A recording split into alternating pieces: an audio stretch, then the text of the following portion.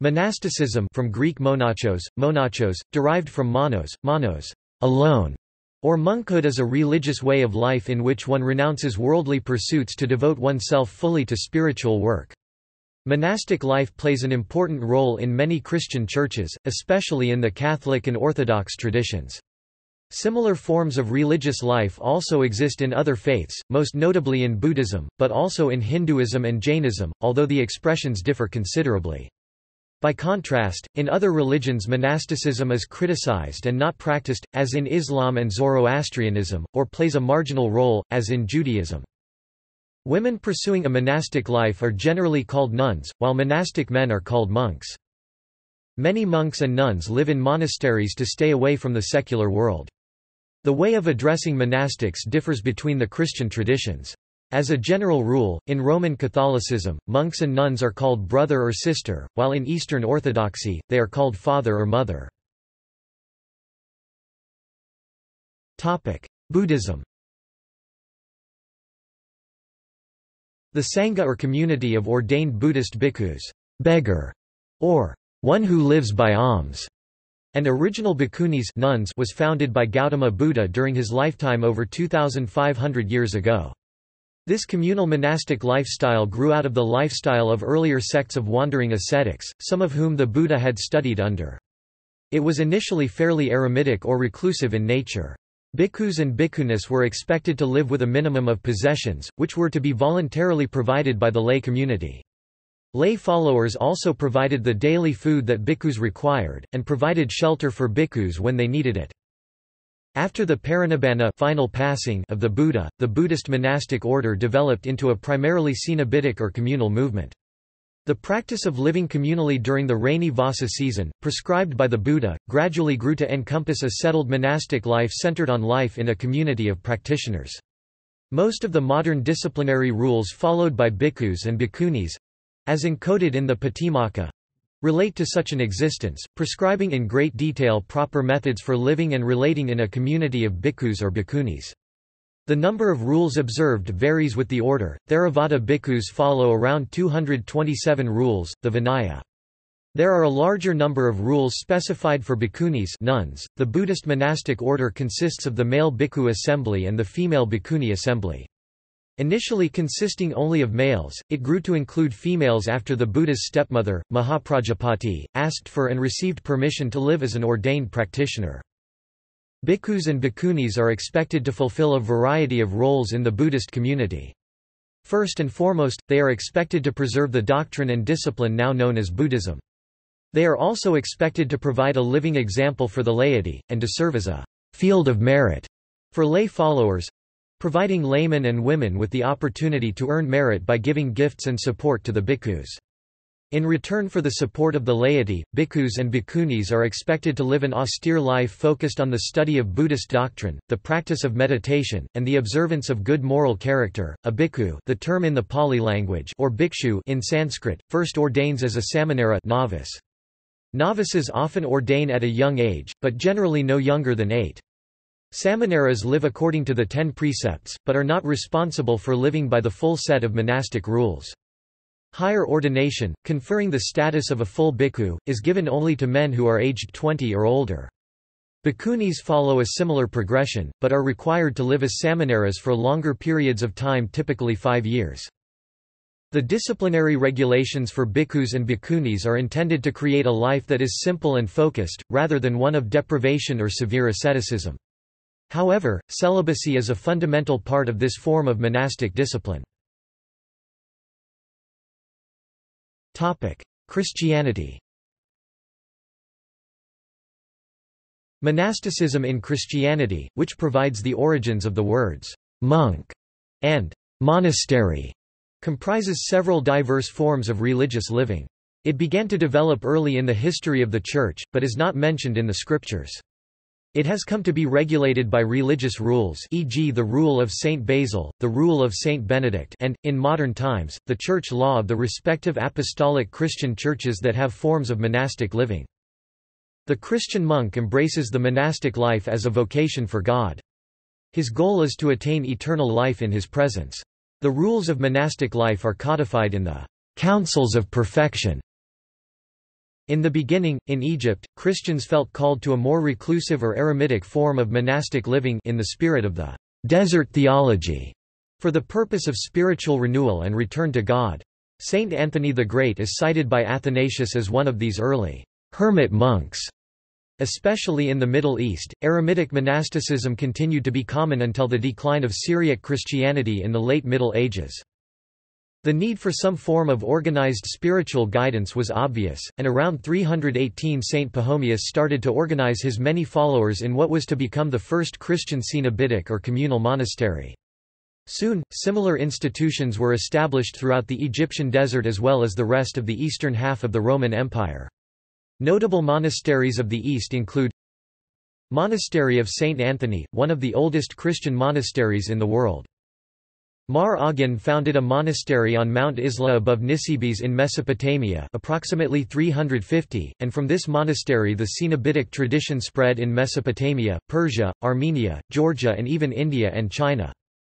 Saint Sabas the Sanctified organized the monks of the Judean Desert in a monastery close to Bethlehem 483, now known as Mar Saba, which is considered the mother of all monasteries of the Eastern Orthodox churches. Saint Catherine's Monastery was founded between 527 and 565 in the Sinai Peninsula, Egypt by order of Emperor Justinian I in the west. The most significant development occurred when the rules for monastic communities were written, the rule of Saint Basil being credited with having been the first. The precise dating of the rule of the master is problematic, but it has been argued on internal grounds that it antedates the so-called rule of Saint Benedict created by Benedict of Nursia for his monastery in Monte Cassino, Italy c. 529, and the other Benedictine monasteries he himself had founded cf. Order of Saint Benedict. It would become the most common rule throughout the Middle Ages and is still in use today. The Augustinian rule, due to its brevity, has been adopted by various communities, chiefly the canons regular. Around the 12th century, the Franciscan, Carmelite, Dominican, Servite order see Servants of Mary and Augustinian mendicant orders chose to live in city convents among the people instead of being secluded in monasteries. St. Augustine's Monastery, founded in 1277 in Erfurt, Germany is regarded by many historians and theologians as the cradle of the Reformation, as it is where Martin Luther lived as a monk from 1505 to 1511. Today new expressions of Christian monasticism, many of which are ecumenical, are developing in various places such as the Bose monastic community in Italy, the monastic fraternities of Jerusalem throughout Europe, the New Sket, the Anglo-Celtic Society of Nativists, the Taizé community in France, and the mainly evangelical Protestant New Monasticism. It is possible that intentional communities such as the Bruderhof could be considered monastic, since they share everything, have a rhythm of life and prayer, and have a degree of separation from the world. Rod Dreher, editor of The American Conservative, said of the Bruderhof, "It would not be stretching it to call them lay monastics."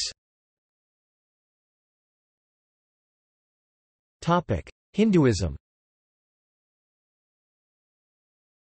In their quest to attain the spiritual goal of life, some Hindus choose the path of monasticism sannyasa. Monastics commit themselves to a life of simplicity, celibacy, detachment from worldly pursuits, and the contemplation of God. A Hindu monk is called a sannyasi, sadhu, or swami. A nun is called a sannyasini, sadhvi, or swamini. Such renunciates are accorded high respect in Hindu society, because their outward renunciation of selfishness and worldliness serves as an inspiration to householders who strive for mental renunciation. Some monastics live in monasteries, while others wander from place to place, trusting in God alone to provide for their physical needs. It is considered a highly meritorious act for a lay devotee to provide sadhus with food or other necessaries. Sadhus are expected to treat all with respect and compassion, whether a person may be poor or rich, good or wicked. They are also expected to be indifferent to praise, blame, pleasure, and pain.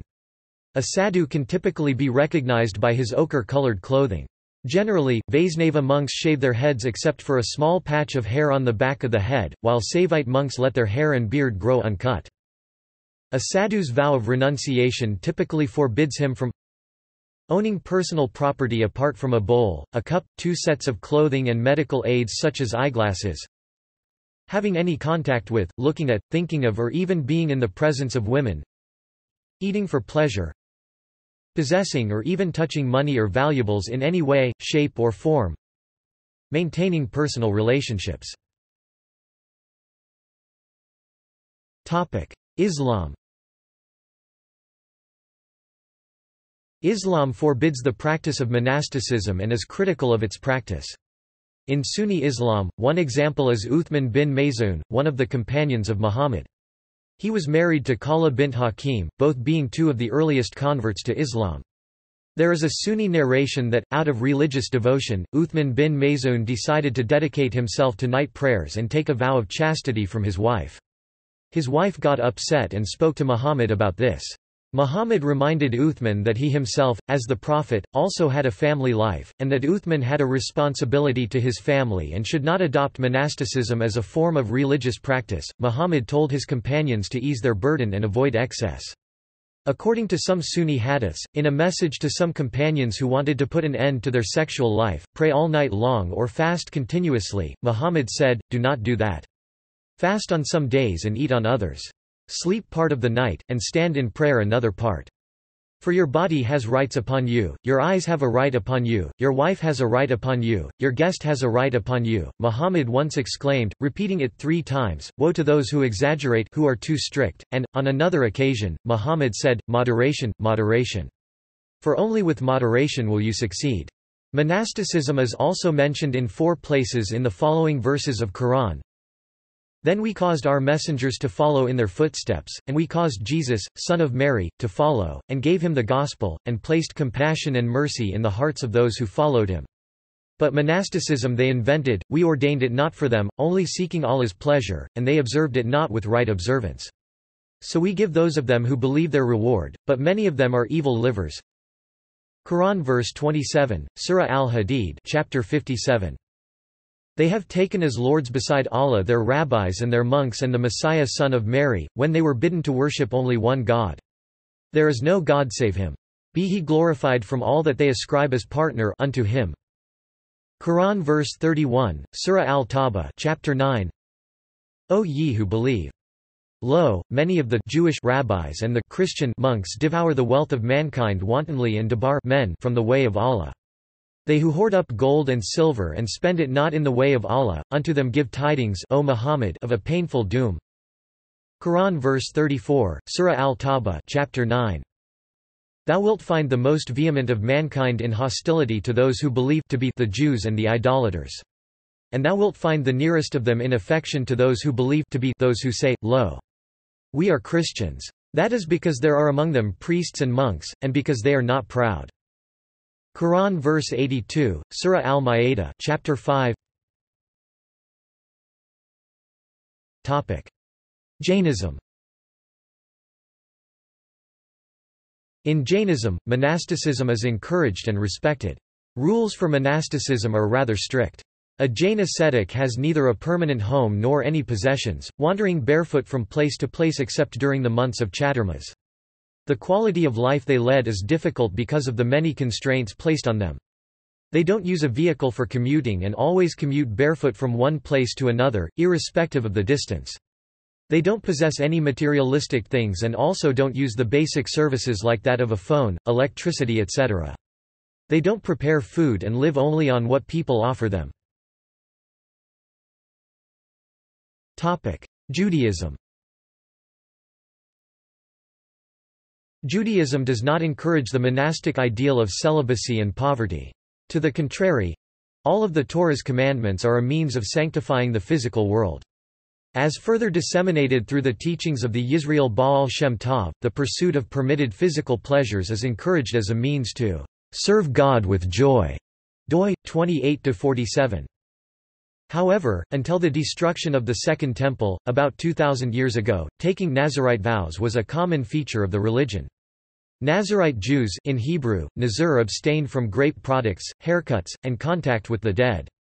However, they did not withdraw from general society, and they were permitted to marry and own property. Moreover, in most cases a Nazirite vow was for a specified time period and not permanent. In modern Hebrew, the term Nazir is most often used to refer to non-Jewish monastics.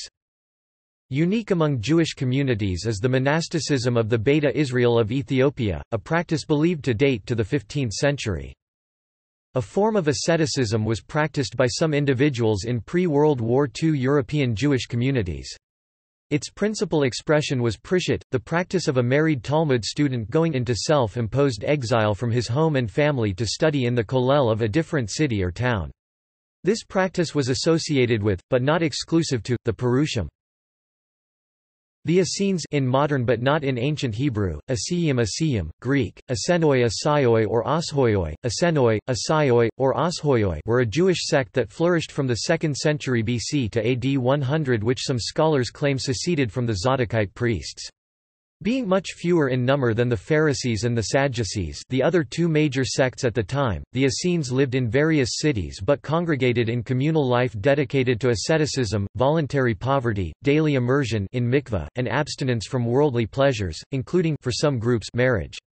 Many separate but related religious groups of that era shared similar mystic, eschatological, messianic, and ascetic beliefs. These groups are collectively referred to by various scholars as the Essenes. Josephus records that Essenes existed in large numbers, and thousands lived throughout Roman Judea. The Essenes have gained fame in modern times as a result of the discovery of an extensive group of religious documents known as the Dead Sea Scrolls, which are commonly believed to be the Essenes library—although there is no proof that the Essenes wrote them. These documents include multiple preserved copies of the Hebrew Bible which were untouched from as early as 300 years before Christ until their discovery in 1946. Some scholars, however, dispute the notion that the Essenes wrote the Dead Sea Scrolls. Rachel Elior, a prominent Israeli scholar, even questions the existence of the Essenes. Taoism. Taoism is considered to have originally taken up the idea of monasticism under the influence of Buddhism, but has throughout the centuries developed its own extensive monastic traditions and practices. Particularly well known is the White Cloud Monastery in Beijing, which houses a rare complete copy of the Daozhang, a major Taoist scripture. Other religions or movements. Ananda Marga has both monks and nuns, i.e. celibate male and female acharyas or missionaries, as well as a smaller group of family acharyas.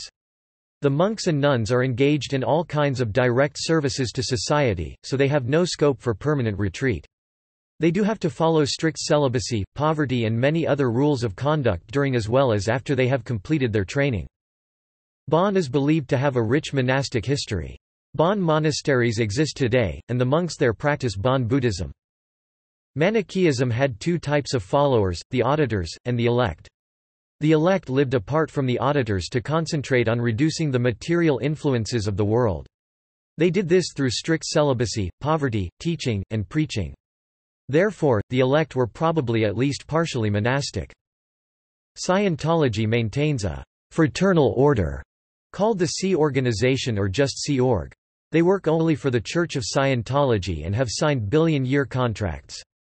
Sea Org members live communally with lodging, food, clothing, and medical care provided by the Church.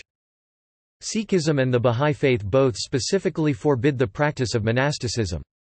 Hence there are no Sikh or Bahá'í monk conclaves or brotherhoods. Quanzhen school of Taoism has monks and nuns. Way of former heaven sect of Zhejiao. The Transcendental Meditation movement sponsors two monastic groups, the Thousand-Headed Purusha for men and the Mother Divine for women. The U.S. residences for the groups were in Heavenly Mountain, North Carolina. There is also a Purusha program at an ashram in Uttarkashi, India. The Global Mother Divine organization describes itself as the women's wing of the global country of world peace. Zoroastrianism holds that active participation in life through good thoughts, good words and good deeds is necessary to ensure happiness and to keep chaotic influences at bay. This active participation is a central element in Zoroaster's concept of free will, and Zoroastrianism rejects all forms of asceticism and monasticism. See also into Great Silence documentary of life within the Carthusian monastery of La Grande Chartreuse by Philip Groening. Matha Parable of the Talents or Minos Religious Order Rule of Saint Albert Sadana. References. Further reading. Fracchia, Charles. Living Together Alone, The New American Monasticism. Harper & Row, 1979. ISBN 0-06-063011-6. Gruber, Mark, 2003. Sacrifice in the Desert, A Study of an Egyptian Minority Through the Lens of Coptic Monasticism. Lanham, University Press of America. ISBN 0-7618-2539-8. Johnston, William M. ed. 2000. Encyclopedia of Monasticism, 2 vols, Chicago, Fitzroy Dearborn Publishers. Knowles, David. Christian Monasticism. London, World University Library, 1969. Lawrence, ch. 2001. Medieval Monasticism, Forms of Religious Life in Western Europe in the Middle Ages, 3rd edition. New York, Longmans. ISBN 0-582-40427-4. Zemecki, George, 1985. The Monastic World, The Contributions of the Orders. pp. 36–66, in Evans, Joan ed., 1985. The Flowering of the Middle Ages. London, Thames and Hudson Limited. Topic external links. The Hermits by Charles Kingsley Gutenberg, links to Coptic Orthodox monasteries of Egypt and the World Historyfish.net, texts and articles regarding the Western Christian monastic tradition. Abbot Gasquet's English Monastic Life. Full text plus illustrations. Public domain. Photochrome photographs, abbeys, cathedrals, holy sites and the Holy Land. History of monasticism. Monasticism. Immaculate Heart of Mary's Hermitage. Woman. The correct perspective for the monastic, an Eastern point of view. American Benedictines.